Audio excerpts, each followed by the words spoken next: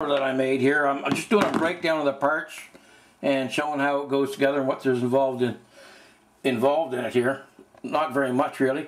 To start with, what you need is just a box or something to mount everything on, and then all there is this 10 by 10 steel plate. It's a piece of 2mm thick steel, and it's bent with a curve right here, not a crease. If you put a hard crease in there when it's vibrating, it would just snap off. It would just, because the action of it would bend and break off. But by bending this spot right here with a smooth, rounded curve, that's when the motor is vibrating. It vibrates that piece, and it doesn't affect it any as far as breakage. It just stays. And it just simply, that plate is just simply screwed down to the box with some pieces of rubber between the box and the base. Okay? And the next thing that would go on would be your motor.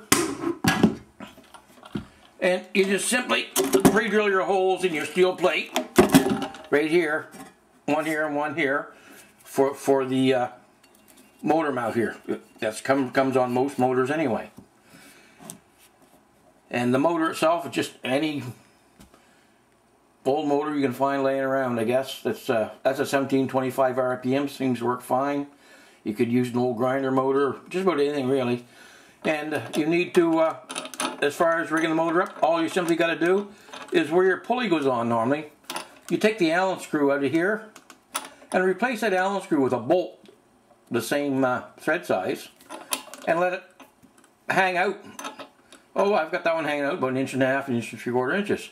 And it's got a large head on the bolt, carriage bolt, and that nut for a counterweight just simply hangs on it. As soon as it starts up, even if it's in there, it flies out and hangs where you want it to hang, and no danger of it coming off because of the fact that the head of the bolt's that large. Okay, I'm going to bolt this piece on, and then I'll come back to you. Okay, I got the motor bolted on by the motor mounts, the bottom 2 bolt holes there. And the next thing to go on is your platform. And it's just simply 2 shelf brackets. Okay? And what they do is they just hold a little piece of plywood that simply sets about 1 inch or so over top of your pulley. And they just bolt onto your motor mount and that bracket. You nut it onto the 2 bolts you already got on there, plus 2 more at the top there. Okay? Now I'm going to bolt that on, then I'll show you the next piece. I now have the shelf brackets finished being bolted back to the steel plate and to the shelf brackets. The platform, everything's solid there now. Make sure you use lock nuts and washers because there is vibration. And when this thing is running, make sure you never put your hand underneath here, because that counterweight, as I found out, will give you an awful snap in the knuckles. You could put a little guard around here, wouldn't be a big project, but I have no children or anything like that, so it's not a problem for me. Also, yeah, the only other thing you got to have is your bucket. It's just a little, I'd say it's supposed to be about a 2 or 3 liter bucket. And what there is down inside, if you look, there's a funnel, and that funnel is just turned upside down. Any size would work really, wouldn't really matter. And you just put a piece of threaded rod down through the center of it, and put some nuts on the top of it, and bolt it right through the plywood that you've got on the bottom of the bucket.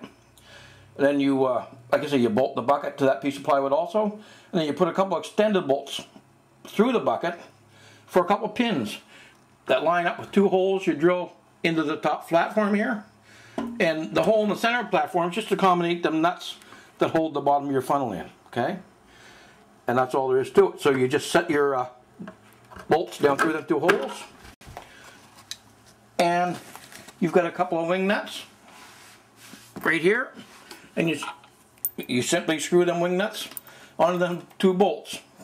Now I'm going to do that, and I'll get back to you again here in a minute. Okay, everything's put back together now. I've added the compound into the container here, and mine, I do have a switch on it. You could just plug it in, no big deal. So you turn that on.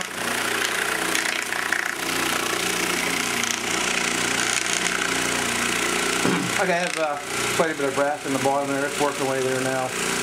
Like I said, I've had great luck with this. I had no problems so far, and it works good.